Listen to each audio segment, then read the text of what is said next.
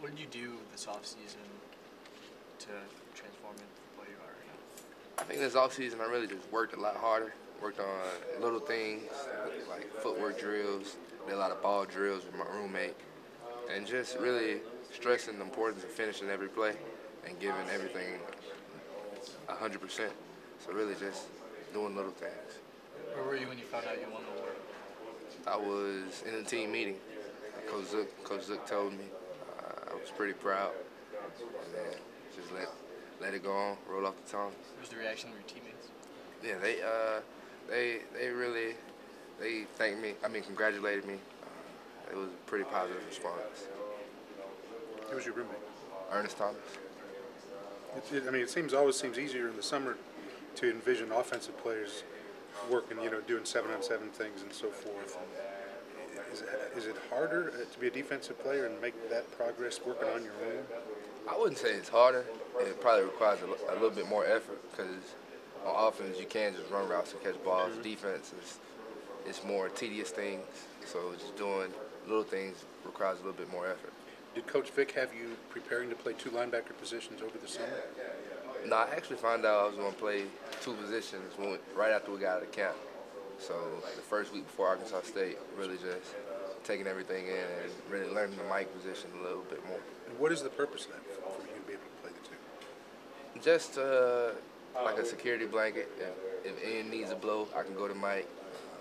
Of course, I know Will played it last year, so just to keep a rotation going. That way we can stay rested during the game.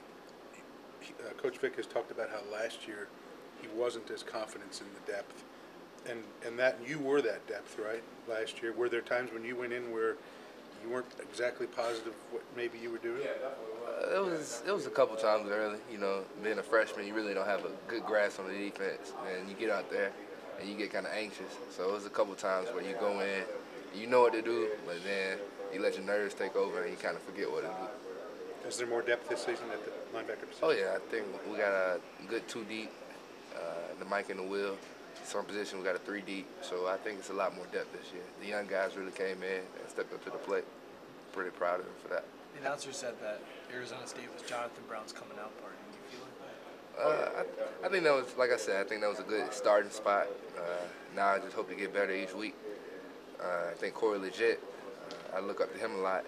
Last year when he came, he had a big game, Michigan State, and after that he just kept getting better. So that's something I plan to do. What are you going to take from this performance and carry over to next week?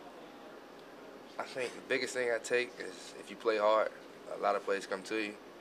But next week, I'm really going to work on just doing my assignment. We had a lot of missed assignments on defense, but I think effort kind of overcame that. So really just going out and trying to play a perfect game. Have you heard from Corey since you won the award?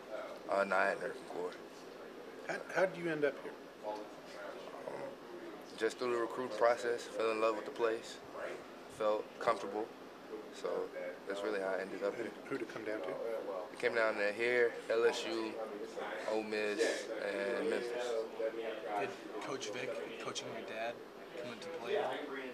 I think I was already, Illinois was already at the top, and Coach Vic came, but that kind of added some reassurance that this was the place I needed to be, and that he had the best interest in mind for me.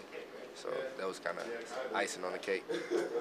You got recruited a lot at fullback and linebacker too. Mm-hmm. What I know some schools looked at you at fullback. Why did you want to play linebacker so bad? I like offense, but defense is where it's at. Defense, you get to be a lot more aggressive. I think linebacker is my natural position, and I just like defense a little bit more. With both of your fathers, I guess you share football with both of them then? Is that kind of unique for you just to kind of have both those? Yeah, you kind of get 2 inputs.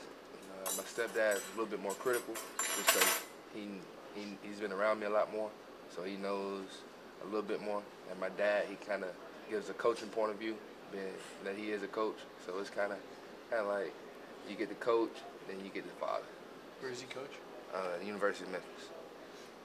Do you often talk to him on football? Yeah. I talk to my dad probably once a week, just about different stuff, football, life. So, pretty good thing.